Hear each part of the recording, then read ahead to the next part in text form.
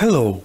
Finally, we have come to our most important topic and we'll talk today about the origin and development of medicine, which is practiced in modern time, namely about the emergence of scientific medicine. For thousands of years, medical scholars developed and accumulated knowledge about human health and disease. First, it was unorganized and based on irrational worldview. Then, it became organized and subordinated by government.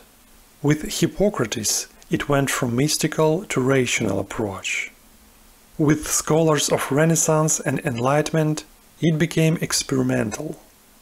All this long way was passed in order to make a real explosion of discoveries in the 19th century, which completely changed medicine and the idea of health and disease. By that time, almost all knowledge about pathology that physicians collected during past millenniums underwent rethinking and refutation. Therefore, some scholars even suggest that there was no real medicine until 19th century. Modern medicine is a big topic because of significant amount of changes happened in this field in 19th and 20th centuries. Therefore, this topic is separated into a few thematic subtopics. In this part, we are going to touch the most important and general part of the history of modern medicine, the development of modern understanding of pathology. In the subsequent parts, we will look at parallel development of other parts of medicine, like introduction of newly invented instruments that revolutionized medical diagnostics, and at the development of some medical branches, like surgery and psychiatry, that underwent huge renovation during 19th century. The new idea about pathology developed gradually. As you know, during the Enlightenment, pathological anatomy emerged. At the turn of the 19th century, this science began to dominate medicine and formed a new vision of the disease. In contrast to the Greek holism and humoral theory, the new vision of the disease emerged as a solid and localized pathology in body. Following it, a pathophysiological understanding of the disease began to develop, according to which disease is a dynamic deviation from the normal state of the body. The invention of high-quality microscopes in the second quarter of the 19th century led to the flourishing of histology and emergence of the cellular theory of the origin of diseases. In addition, the microscopes paved the way for further study of the microscopic world, and in the second half of the 19th century, Louis Pasteur discovered the role of microorganisms in pathogenesis. This led to the discovery of the essence of immunity and vaccination. The advent of Darwinism and further immersion to the microscopic world led to the emergence of genetics and understanding the role of genes in human health. Today we will talk about all these steps in more detail, but first let's find out what caused the spark that led to the explosion of 19th century medical innovations. The starting point of the new medicine can be considered the French Revolution, which happened at the end of the Enlightenment. It completely changed the power in France from monarchy to the ideas of liberal democracy, equality and emancipation. New power crossed out the old traditions and gave way to everything new that seemed to be opposed to the old traditions of monarchy. In medicine, this meant that surgeons who were on the sideline of medicine before and practiced in private offices appeared in the very center of events and took a leading position in process of further development of medicine. Medical education broke away from the theory and became rather practical. Large clinics where medical practice converged with scientific experiments and teaching were established to treat ordinary people. But ordinary people also had to make concessions to the revolution. In response to free treatment, they had to silently agree to experimental operations, and most importantly, not to protest against the autopsies of their dead relatives. Thus, the Parisian clinics, which were previously under the control of the Church, became secularized scientific and educational centers, where students from all over the world flocked. Returning home, they spread a new approach to their nations. The number of autopsies in Paris at that time was incredible. This led to the flourishing of post-mortem diagnosis. All diseased patients were examined in the section halls of clinics by the doctors who treated them. They compared the pathologies discovered in dead bodies to the complaints that patients had when they were alive, and thus established the links between specific solid and local pathologies in dead body with specific disease manifestations in live patients. Thus, Parisian doctors put pathological anatomy at the forefront of understanding the disease and tried to understand the development of diseases by their consequences in the body. In other words, they became detectives on the trial of the disease, trying to find evidence at the crime scene, that is, in the dead body. The accumulation of such data allowed doctors to better understand the processes that were going on in the bodies of the live patients with the same disease.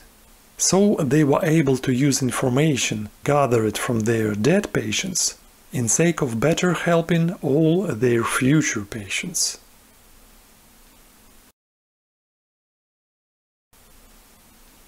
The weak point of this method was that it worked either with widespread diseases, because they provided a lot of material for observation, or with such diseases that had vivid external and internal manifestations. However, in Paris in the early 19th century, post-mortem diagnosis was widespread, because the most common disease of the France at that time was tuberculosis, which has very vivid characteristic features both in the appearance of patients and their internal organs. This gave rise to French doctors' confidence in the effectiveness of post-mortem approach to diagnosis. Thus, the flourishing of pathological anatomy in Paris led to the formation of opposites of the old Greek school, which was based on holism and humoral theory, because the new Parisian school was now based on localism and solidism. Instead of understanding the disease as damage to the body as a whole, rather than its individual parts, an opposite understanding emerged, that the body as a whole is healthy, but the disease appears in it in the form of local pathology. The same way, instead of the Greek search for the balance of fluids, Parisian doctors were now looking for the solid pathology in the body.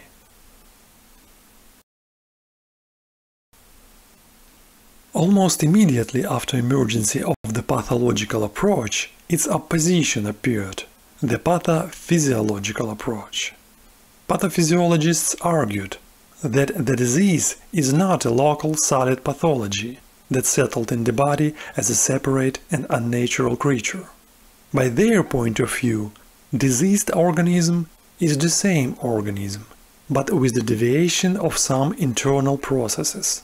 So health, according to them, was the correct balance of physiological processes in the body, and disease was viewed as the physiological imbalance, which only in some cases manifests itself in specific organs in form of visible pathology, as a result of malfunctions of internal processes. Thus, proponents of this approach revived theories of balance and holism, but based them on the new scientific understanding. Since the old theory of balance was again at the center of medicine, the old methods of restoring balance started to become popular again. In the first half of the 19th century, bloodletting became the most common treatment. The only innovation was that they let the blood now not with knife, but with leeches. French physician François Broussard, the author of the pathophysiological hypothesis, was considered one of the bloodiest doctors in the history of medicine, because he could treat his patients with up to 50 leeches at a time. His followers went even further. For example, the famous Russian surgeon Nikolai Pirogov mentioned in his memoirs that his teachers at Moscow University could prescribe their patients 80 leeches at a time. Doctors used leeches so often that the creature started to symbolize medicine. In this caricature of the first half of the 19th century, you can see French doctors embodied as leeches, who sucked all the juices out of the patient and then prescribed him a strict Hippocratic diet. Eventually, the popularity of bloodletting led to an increased demand for leeches and made them too expensive. Therefore, an alternative way of conducting bloodletting was invented, the so-called mechanical leeches. Of course, bloodletting was not effective, but the old Roman principle post hoc ergo propter hoc still worked, and doctors continued to believe that the cause of patients' recovery was bloodletting. As you already know, the first doctor to address this problem was Pierre Louis. He was a young French doctor who studied in Paris. Then he traveled Europe for a long time and finally settled in Ukraine. He worked successfully in Odessa for 4 years, but in 1820s, during the epidemic of diphtheria, Pierre Louis felt his inability to rescue his patients from the disease and despaired of the therapeutic methods of his time. He returned to Paris and began to work for free in the clinic, where he used statistical methods to study the effectiveness of different ways of medical treatment. As a result, he came to the same conclusion that Hippocrates came to more than 2000 years before him: that patients who were not treated in any way recovered in the same way and sometimes even faster as those who were intensively treated with bloodletting. This experience of Pierre Louis gave impetus for the quantitative methods in medicine, medical statistics, and the revival of Hippocratic approach that in 19th century became known as the concept of self-limited disease. Let's return to the development of ideas about pathology. As we have seen, these ideas were still focused on the macro level, despite the fact that microscopes were already in use and scientists knew about cells and microorganisms. It was because the quality of microscopy was still too low to use it in medicine, and it was impossible to rely on it because the optical system of that time gave a very strong chromatic and spherical image distortion. Thus, the need for the study of the human body at the microscopic level was stopped by the lack of quality of microscopes. Surprisingly, this problem was solved not by a scientist, but by an ordinary British winemaker, Joseph Jackson Lister, the father of the future famous surgeon about which we will talk in the next parts of the lecture. In 1826, in his spare time, Lister developed a microscope with achromatic lenses and greatly improved image quality. This microscope opened new horizons for histology, and very soon scientists began to make discovery after discovery in this field of knowledge. The next important step of the introduction of the microscope into science was a beginning of mass production of microscopes by Carl Zeiss in Germany. he produced high-quality microscopes for cheap, making it accessible for students and young doctors. New potentials of microscopy allowed doctors to look even deeper into the human body in search for pathology. The smallest structure under the study became the cell. And so, in the middle of the 19th century, a new hypothesis about the nature of the disease appeared, the cell theory of Rudolf Virchow. He argued that all cells in the world are descended from one ancient cell and are generated from her by division. Beside medicine, Virchow was very passionate with politics, so he usually compared it with medicine. He imagined organism as a cell state, in which every cell is a citizen. Disease, according to him, is the conflict of the citizens of the state brought about by the actions of external forces. Therefore, in his opinion, disease can be caused by abnormal changes in the cell, which subsequently multiplies by division, leading to the organ malfunction. But this vision of pathology didn't explain all diseases, especially infectious, nor did it explain what causes abnormal cell development. Therefore, most scientists of that time have returned to the religious idea that infectious disease can appear by itself, just from the empty air or from rotten matter. Scientists were prompted to this belief by the appearance of worms in the rotten meat without any obvious cause. They couldn't manage to see how insects lay eggs into meat, and so believed that worms appeared in rotten meat from the empty air, out of nothing. This coincided with the religious worldview, because according to the Bible, God created the world out of nothing.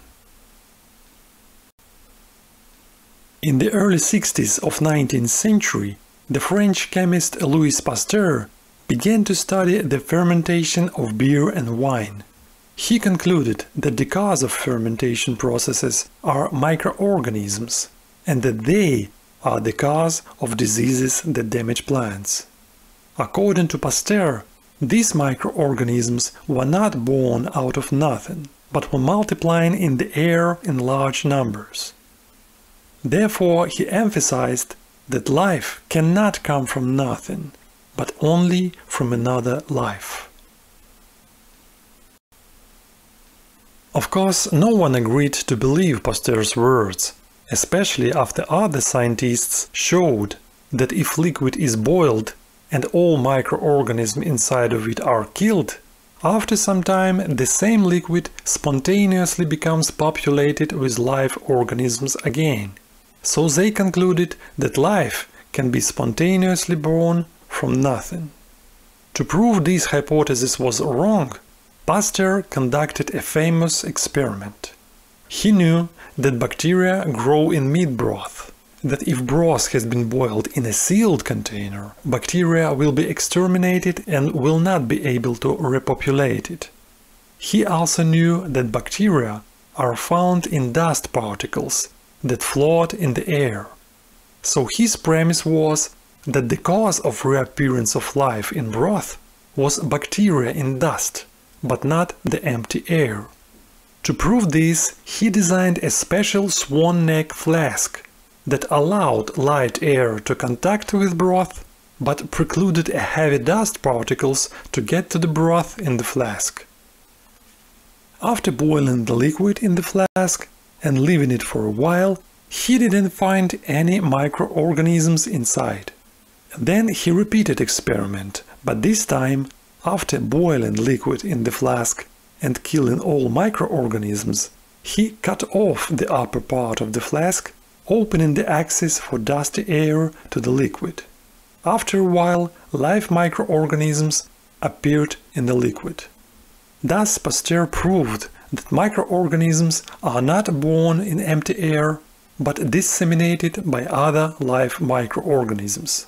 Therefore, Pasteur suggested that diseases do not appear in the body from nothing, as many scholars previously thought, but are transmitted through germs that densely inhabit the environment.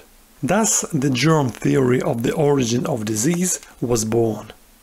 But at that time, Pasteur didn't go beyond this general conception, because he suffered a stroke and was forced to focus on restoring his own health.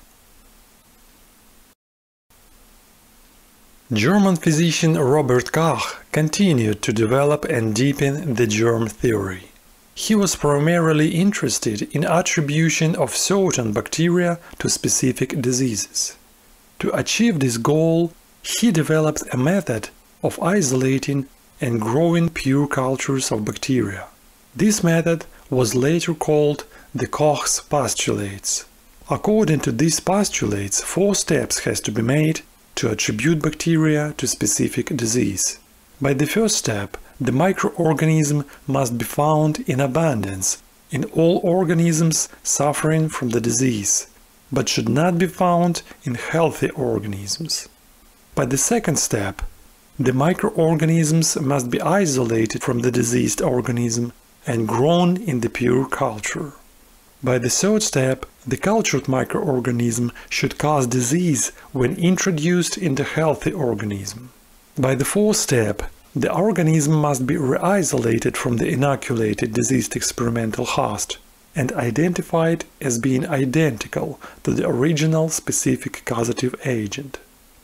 This method allowed Robert Koch to detect the causative agents of anthrax, cholera, and tuberculosis.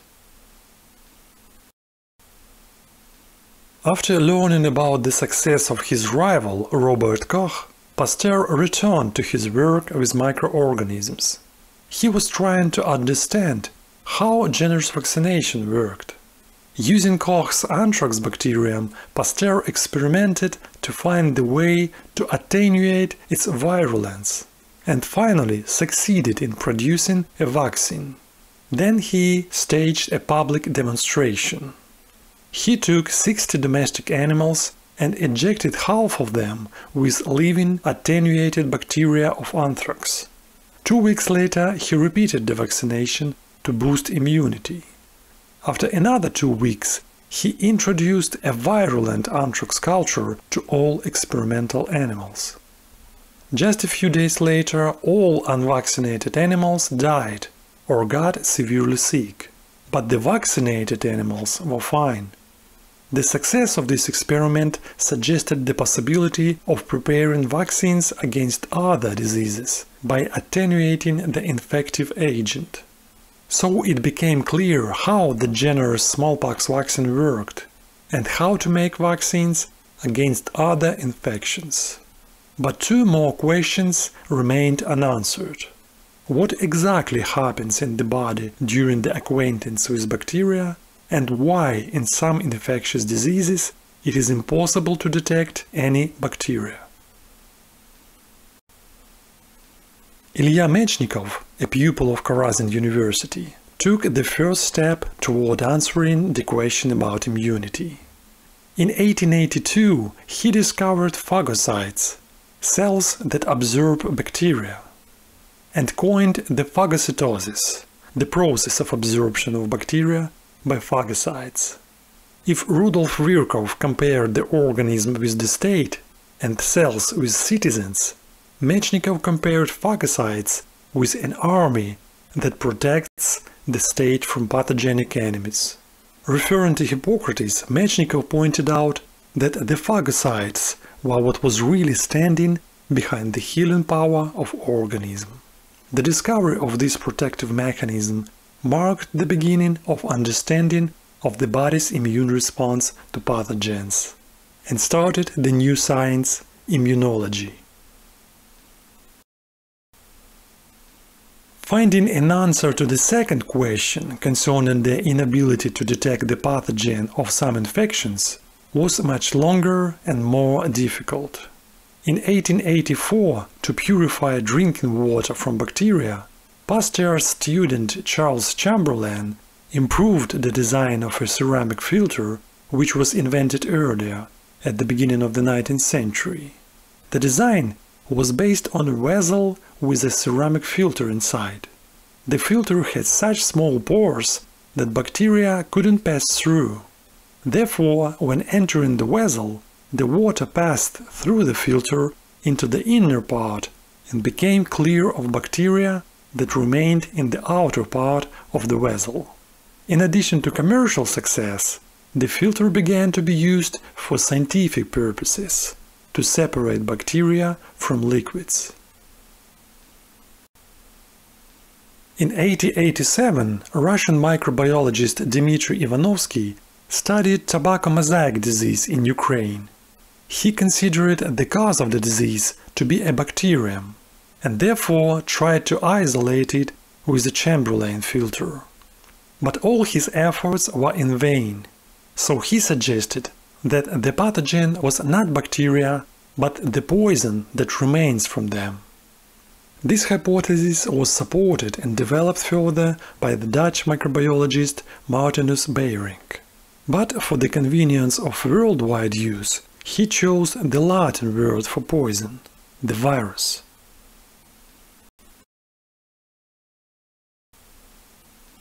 So it was long believed that viruses were the venomous liquid left from bacteria. But in 1935, the virus of tobacco mosaic disease was crystallized, and in 1941, the first photograph of this virus was taken. As a result, it was proved that viruses are not liquid, but particles with a complex structure that consist of protein capsid with RNA or DNA inside. So another huge step in understanding pathology was made. But it was still unclear how virus works, because people still didn't understand the role of DNA. Back in 1927, Russian biologist Nikolai Koltsov suggested that DNA plays the role of gene transfer.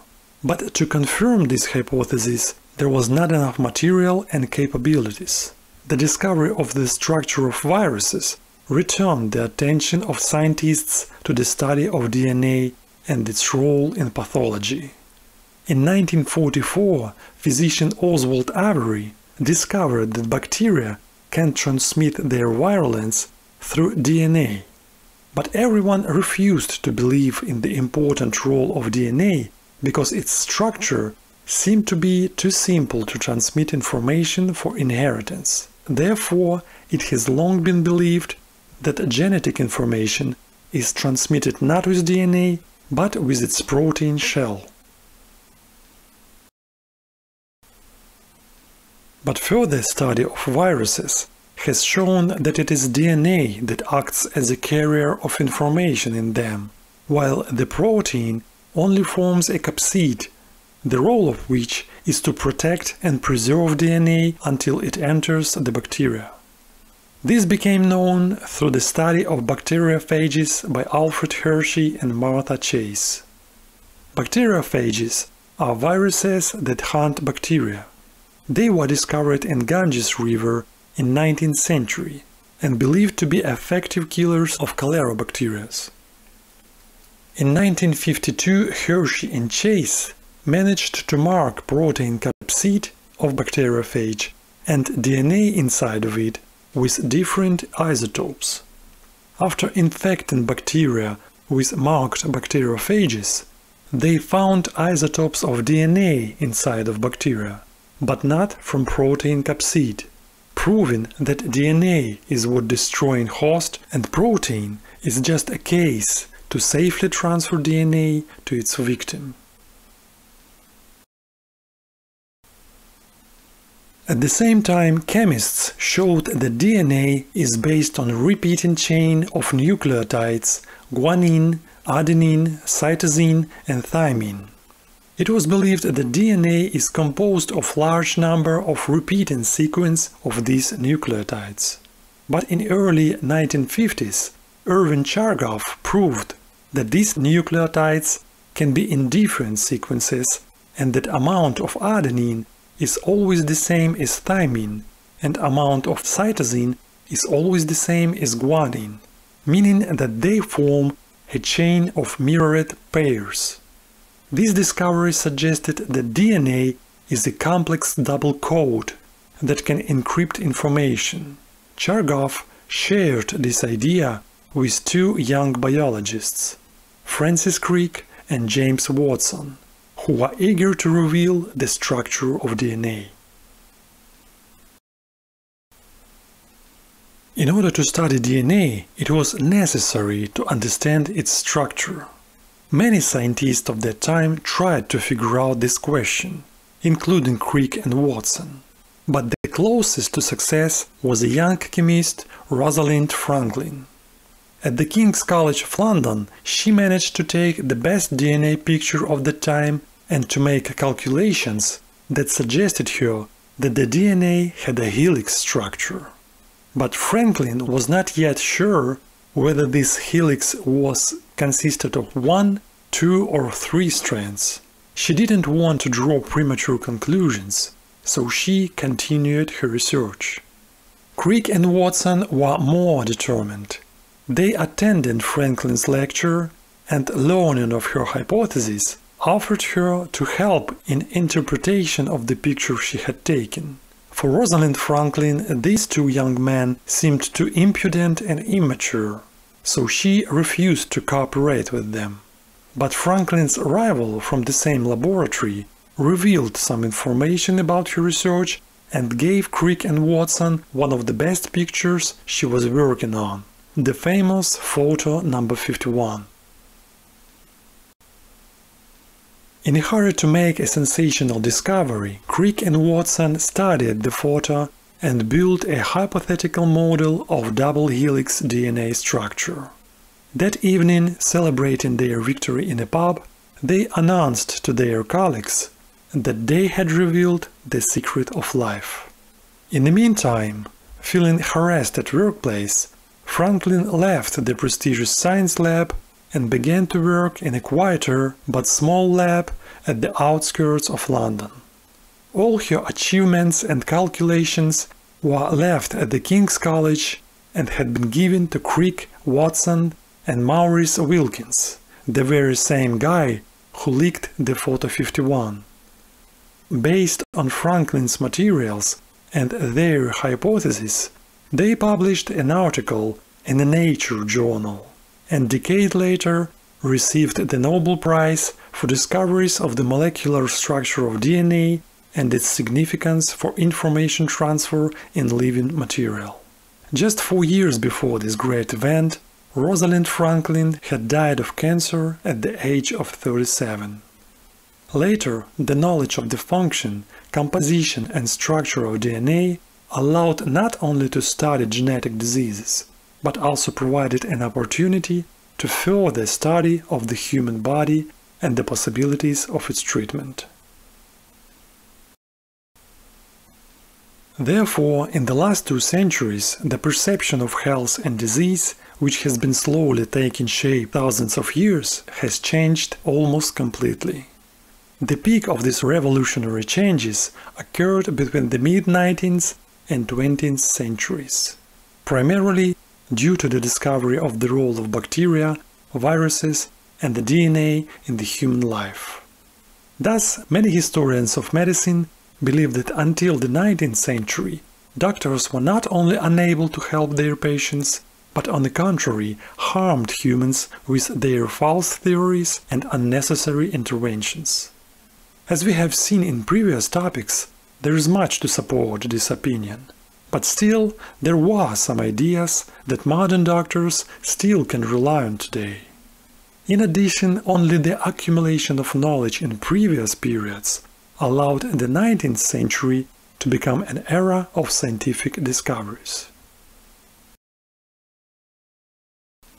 As we have seen, the state's support for science, flexibility and freedom of thought have led to great discoveries and development of understanding of human health.